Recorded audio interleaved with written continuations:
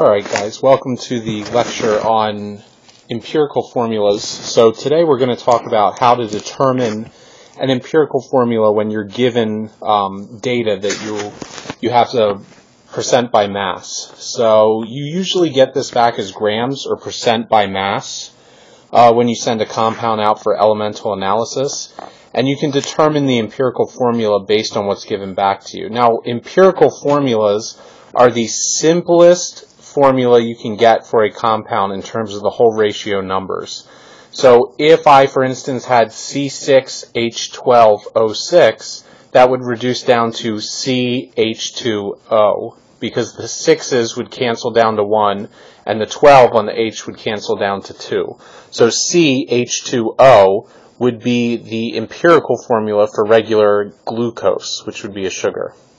So you can see here how to determine an empirical formula. There's a couple of steps you want to follow. So in step 1, you're going to convert all percent mass into grams if you're given a percent mass. Now, I put that in parentheses because sometimes you're actually given the grams to start out with, and you don't need to do this conversion over into grams. You just take the grams and you start with step 2. If you are given the percent mass, you need to assume that you have a 100 gram sample when you're doing this, because your percent will add up to 100, and so you assume you have a 100 gram sample, and you'll convert each of those percents over into respective amounts of grams for the 100 gram sample. Step 2, you need to convert all your grams of each individual element in the makeup over to moles, and that's something you should be comfortable with doing. We convert back and forth into moles all the time in chemistry. Divide through each element's moles by the lowest value of moles present. So what I mean by that is once we find the moles of every element present, for instance, carbon, oxygen, hydrogen, you're going to find out of those which one offers the lowest amount of moles, and you'll divide each number of moles for each element through by that lowest number. Once you've done that, you may be finished or you may not. So step 4, it says use the lowest common multiple, in parentheses it says if needed, to obtain whole ratio numbers. Now the reason I put if needed is that you may get whole ratio numbers once you divide through. And if that's the case, you're ready to move on to step 5 and propose the empirical formula. If not, for instance, if I get 2.5 moles of carbon, I can't create a formula that says C 2.5 and then continue. The C has to be a whole number. That's the laws of multiple proportions and definite proportions. We need to make sure that we have whole ratioed numbers when we're dealing with these makeups. So then finally, if you needed to do that, you'd multiply through it and then you impose the empirical formula. So I'm going to go ahead and walk through an example. Those are the general rules. And the example that I want to use is absorbic acid, which is vitamin C. So let's go ahead, and what I'm going to do here is I'm going to write down, so give me a second, I'm going to write down the percent makeup of vitamin C by mass for each of the elements involved. Carbon is reported at 40.92%. And then hydrogen is reported to be at 4.58%. And then we have oxygen as the final element for vitamin C, and it is reported at 54.50%. Now each of these percents are by mass. So what this is saying is that if I had a 100 gram sample, 40.92 grams of it would be carbon, 4.58 would be hydrogen, and so on. So the first step is simply to drop the percents, assuming that we have 100 grams of this sample, and we'll just say that's how many grams of each of these we have. So I'm saying I have 40.92 grams of carbon, 4.58 grams of hydrogen, and 54.50 grams of oxygen.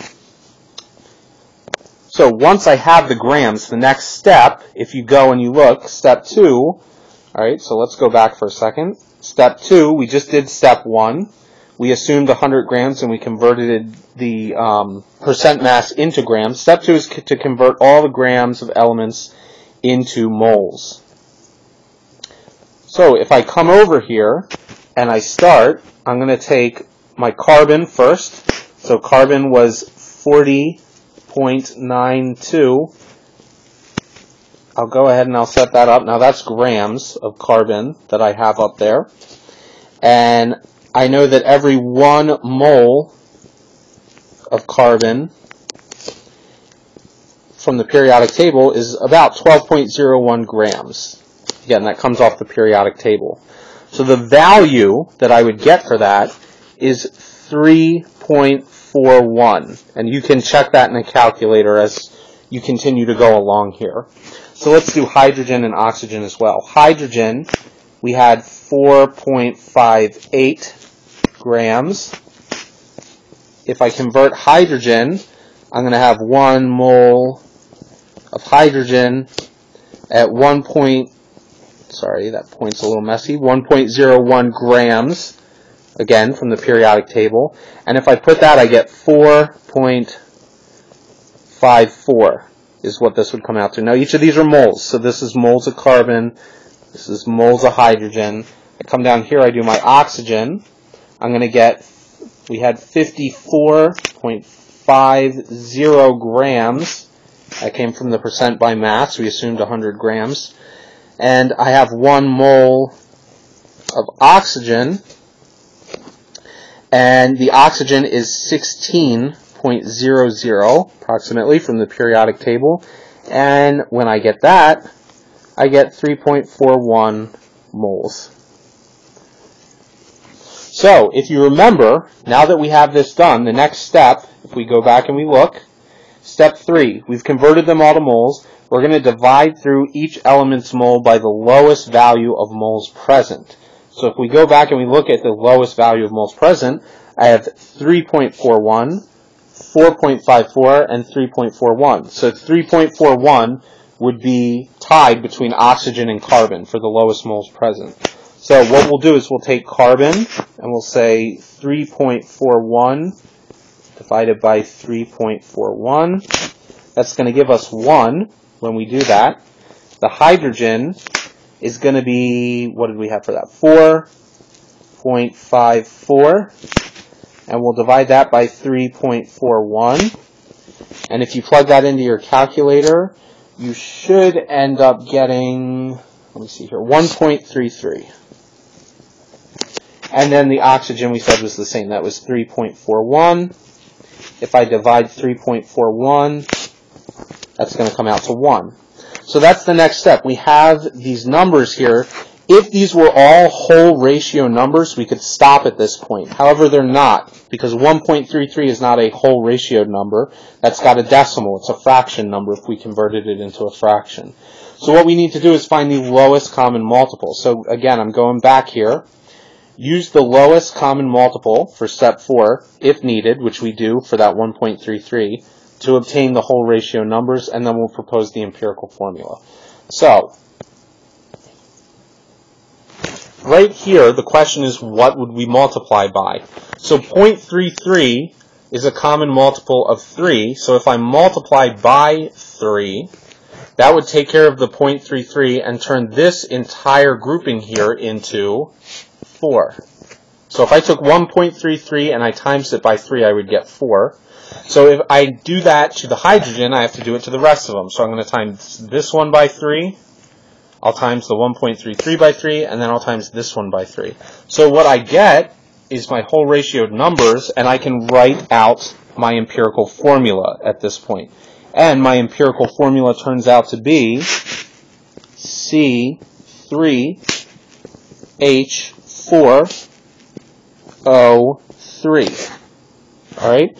Now, if I wanted to determine the molecular formula, this is the empirical formula that I have here, I would need 2 things. I would need the molecular weight of the empirical formula, and then I would need the true molecular weight for the molecular formula. So the molecular weight of absorbic acid I would need in order to find the molecular formula of absorbic acid.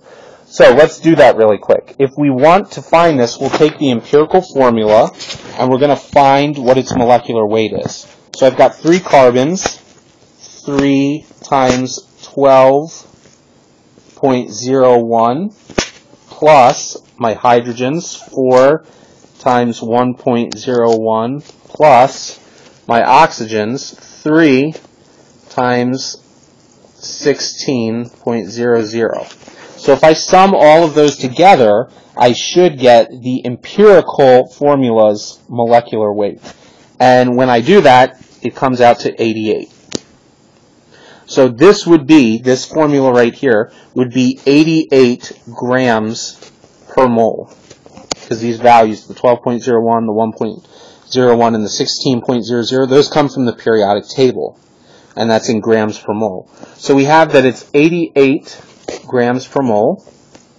So the other thing I would have to give you when we're doing this is I would have to tell you what the actual molecular weight for the molecular formula is for absorbic acid. And I have that here. It's 176 grams per mole. Now remember, what we had was 88 for the empirical formula, grams per mole. So again, this is always going to have to be given to you. Somebody would have to come and say, this is the true molecular weight for the molecular formula, and then you'll need to calculate your empirical formula weight, which we calculated as 88. If you divide these two, you should always get some sort of a whole ratioed number. In this case, it comes out to 2. Whatever that number is, you're going to go through and multiply the empirical formula by that number, and that'll give you the molecular formula.